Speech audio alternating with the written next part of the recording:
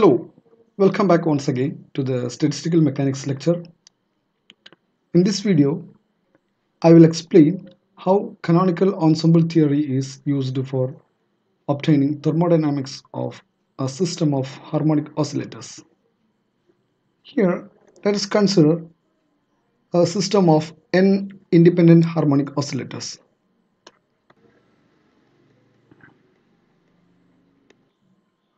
Let us first consider classical harmonic oscillator.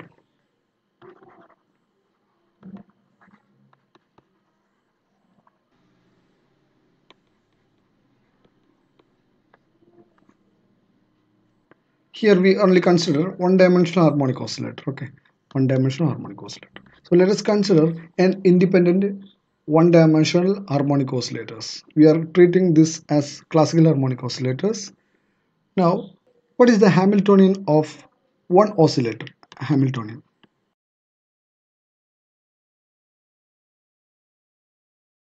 H is equal to half k q square plus 1 by 2 p square by m.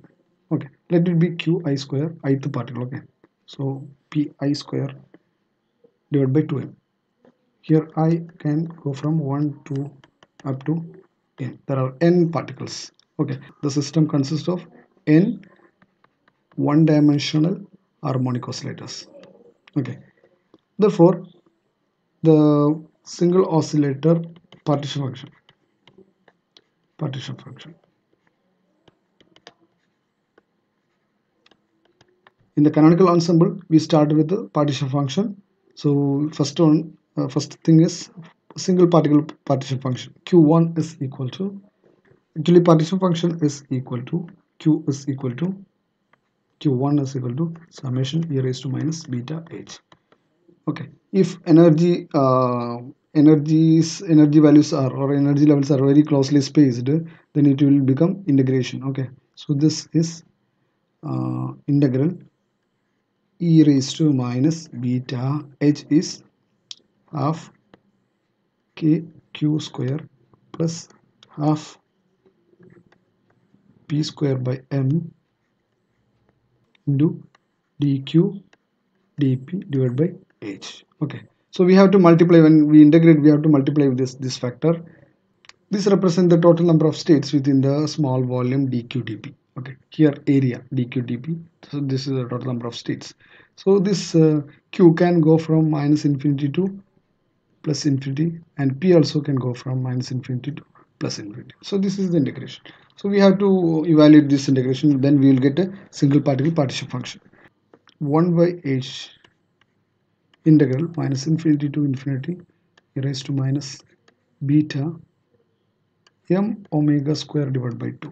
K is, here k is m omega square. Here omega is the angular frequency, m is the mass of the oscillator, k is the force constant. Okay, so m omega square divided by 2 into q square dq integral minus infinity to infinity e raised to minus beta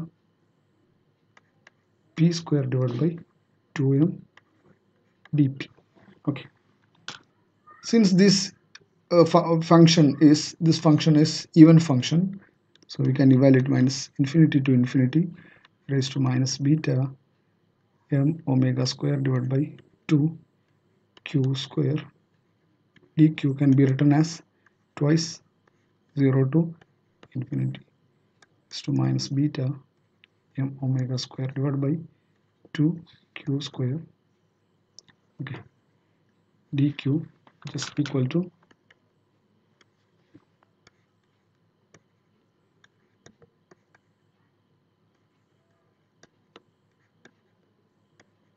okay, so q square, a constant q square. Now we have to change this dq also in terms of dq square. So this will be d of q square divided by 2q. Okay, so d of q square is 2q into dq. So therefore dq is equal to dq square divided by 2q. Okay, so here 1 by 2 is there. So this 2 and this 2 get cancelled. Therefore this will be 0 to infinity e raised to minus beta m omega square divided by 2 q square, and here 1 by q is there. 1 by q can be written as q square minus 1 by 2. So q square minus 1 by 2 is q raised to minus 1, that is 1 by q into d of q square. Okay, now let us put q square as x. Therefore this integral will become 0 to infinity e raised to minus ax x raised to minus 1 by 2 dx. Okay, this integral is nothing but gamma of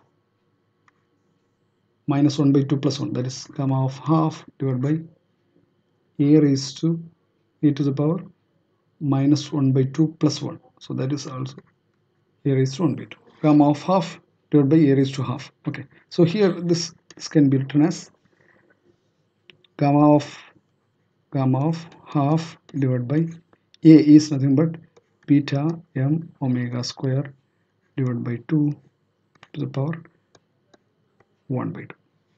Okay, similarly, so this is this integral. Now similarly the integral 0 to infinity, sorry, minus infinity to plus infinity e raised to minus beta p square divided by 2m dp is can be written as twice 0 to infinity integral 0 to infinity e raised to minus beta p square divided by 2m dp. Okay, which is equal to 2 times 0 to infinity e raised to minus beta p square divided by 2m d of p square divided by 2p. Okay, so this also can be written as 0 to infinity e raised to minus beta divided by 2m p square p raised to p square all raised to minus 1 by 2 d of p square. Okay, so this also gamma of 1 by 2 a is beta divided by 2m all raised to 1 by 2. Okay, so our integral this will become, the partition function will become 1 by h. So the single partition function is equal to 1 divided by h gamma of 1 by 2 divided by beta m omega square divided by 2 raised to 1 by 2 into gamma of 1 by 2 divided by beta divided by 2m raised to 1 by 2. Okay, we know gamma of half is nothing but minus 1 by 2 factorial, this is root pi. Okay, so therefore partition function of single oscillator q1 is equal to 1 divided by h. Okay, here this is root pi, this is root pi, so it will be pi only, pi divided by beta omega divided by 2. So therefore this is equal to h divided by 2 pi. H divided by 2 pi is h cross, so this can be written as kt divided by h cross omega. Partition function of single oscillator is kt divided by h cross omega. Here kt beta is equal to 1 divided by kt. Okay, so the partition function of n one-dimensional oscillators is given by qn is equal to q1 raised to n. Here the oscillators are distinguishable. So we are considering these oscillators as distinguishable oscillators because these oscillators are a representation of the energy levels available in the system. These energy levels are clearly distinguishable. So for distinguishable particles, no need to divide this thing with a n factorial. Okay, so for indistinguishable particle, qn is equal to 1 divided by n factorial q1 power n. But for distinguishable particles, this is just a q1 raised to n. Okay. Therefore, this partition function, total partition function qn is equal to. Okay. Next step is to find out the thermodynamics. So the first quantity we are finding out is Helmholtz free energy.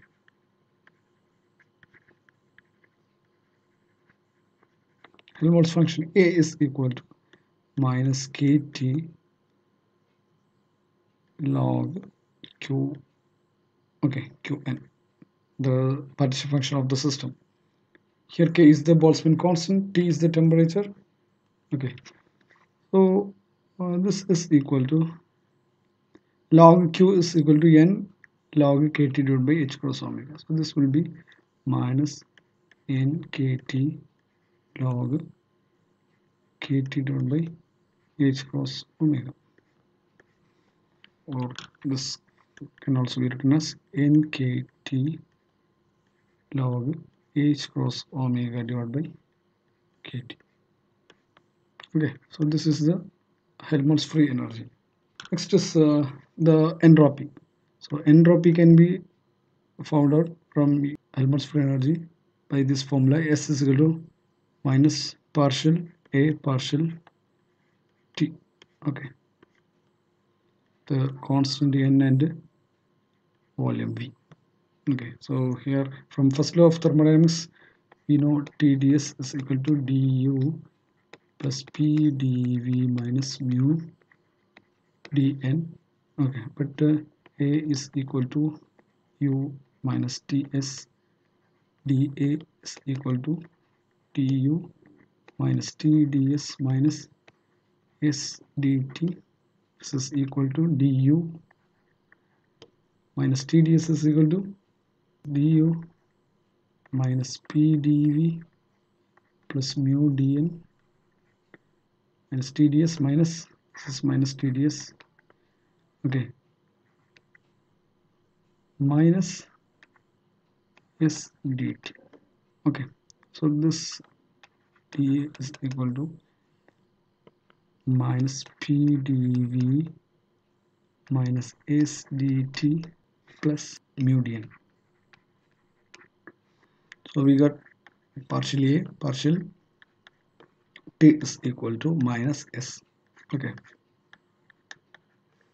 so using this expression we can find out what is S. Okay, so this S is equal to minus of partial A partial T. So here T is there, here also T is there. So first let me take nk log h cross omega divided by kt minus nkt. Differential of this thing would be 1 divided by h cross omega divided by kt into h cross omega. Now we have to differentiate h cross omega divided by kt. H cross omega divided by k into minus 1 by t square. Okay, so finally what we are getting is minus nk log h cross omega divided by kt. So here minus is there, here minus is there, so all these get cancelled. Finally what we are left with is plus nk. Okay, so this is equal to, this can be written as, this can be also written as nk log kt divided by h cross omega, log kt divided by h cross omega plus nk. So this is like this. Okay, 1 plus log kt divided by h cross omega into nk. Okay, so this is the entropy. Next is the pressure. Pressure is using this expression minus partial A partial V with a T and N constant. So here in this expression of Helmholtz free energy, there is no volume term. Okay, so this is equal to 0. So if we differentiate, it will be 0 only. Next is the chemical potential. Chemical potential mu is equal to partial A partial N with T and V constant. Here this is nkt log h cross omega divided by kt. So we can write this thing as kt log h cross omega divided by kt. Okay. So this is the chemical potential. It has the dimension of energy. H cross omega is energy, kt also energy. So this is having the dimension of kt, which is the energy. Okay. So chemical potential is a kind of energy. Next is we want to find out the average energy. Okay, internal energy. Internal energy U is equal to minus partial by partial beta log Q. Okay, or kt square partial t log Q. Both are right. Okay, so we can use either this expression or this expression. Therefore, this is equal to kt square partial t of log Q is log kt divided by h cross omega whole raised to n. So this is nothing but kt square partial derivative of n log kt divided by h cross omega. So this n can be taken outside. So n kt square log kt divided by h cross omega, partial derivatives h cross omega divided by kt into derivative of kt divided by h cross omega would be k divided by h cross omega. Okay, so this is h cross omega get cancelled, kt is t square is there. So finally what we are left with is nkt. So internal energy is equal to U is equal to nkt. Okay, next is cv is equal to partial u partial t at constant n and v. So this is equal to nk. So cv is equal to nk. Now we will find out the heat capacity at constant pressure. Cp is equal to partial derivative of enthalpy, partial h partial t. Okay, and it's constant n and pressure. This here in this case the enthalpy, okay, h is equal to internal energy plus PV, pressure into volume.